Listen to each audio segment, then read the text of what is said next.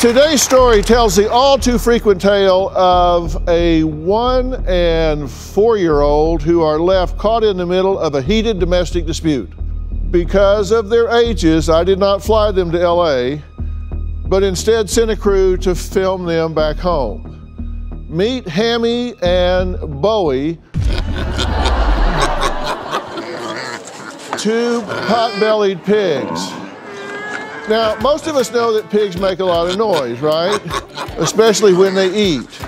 But Anne-Marie says that her pet pigs are nothing compared to the slurping, munching, crunching, chewing, jaw-cracking noises of her soon-to-be husband, Jimmy. Noises that he makes when he's eating. Just a few days ago, Jimmy called their engagement off. Says Anne-Marie is a lunatic who just may be sensitive to sound, but needs to be far more sensitive to him before they go through with this marriage. Take a look. The sounds that my fiancé makes drive me crazy. His jaw cracks and it makes a lot of noise. It doesn't matter what product I eat, something as simple as a bagel. Sounds like he's chewing on rocks. It's grotesque. I don't know I'm disturbing you when my jaw cracks. I don't know when my jaw cracks. What you do now, when he eats, I get this immediate reaction of anger. It's not only the jaw clicking, it's the actual chewing. Like a pretzel or a potato chip. It makes her crazy. She starts screaming, "You're a jerk. You're an ass." The thoughts that come into my head, if I had an ice pick, I would put it right through his jaw. In the house, we don't eat dinner together. As soon as I see him start to eat, I go in the other room. We went to a hockey game the other night. Jimmy was having a soft pretzel. You can't hear anything at a hockey game, but just seeing the motion of his jaw, I had to turn the other way. Just last week, we went for brunch, and I had ordered a bagel. My jaw was cracking. The fork and the knife went down onto the plate, and she went straight up.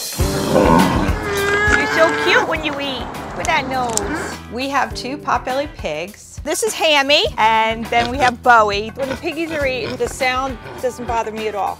I say, will you please stop eating like a pig? And it's funny because I wish he would eat like a pig. Since we got engaged in December and moved in together, it's putting a wedge between us. Last night was a knockdown, drag out between Jimmy and myself. I couldn't take it anymore, and I spent the night packing up my things and put them in my truck. He told me he wanted the ring back. I put the ring in the box and I walked out the door. I can't marry into this. There's no way I can live like this. Okay. I'm here to help you as a couple, right? Well, more so me with my neurological disorder. That's what misophonia, that's what I've read that it is. It's a neurological disorder. That's what Dr. Google told you. Yes, correct. And everything on the internet is true, so yes. Absolutely. Yes. I have to disagree. You're not here just for her. You're here for both of us. I'm the target. But mostly it's because we're here to, I need help getting this under control. You two refused to travel together coming here. Was it you that refused or Jimmy No, refused? it was him. It was him that refused. You refused to travel with her. His I did. overrode situation. You saw the pigs. We had to have the pigs boarded. And after we dropped off the pigs, we went for lunch. I grabbed the after dinner mint. After lunch, I cracked it in my jaw in the car. And the explosion started. No, the explosion started because I was on the phone. And you know what my issue is, hon. You know. That's not exactly where it started. We went into the diner, and they seated us near where the busboy cleans plates and he was throwing the plates in. That was the first disturbance. She had to have a table moved. Right, because it was very loud. So we walked all the way to the back of the restaurant. We sat in a nice booth. It was quiet, and everything was fine. And then we started, we ordered dinner, blah, blah, blah. Then he had to eat it. Yeah, he had to eat it, okay, so... Son of a bitch.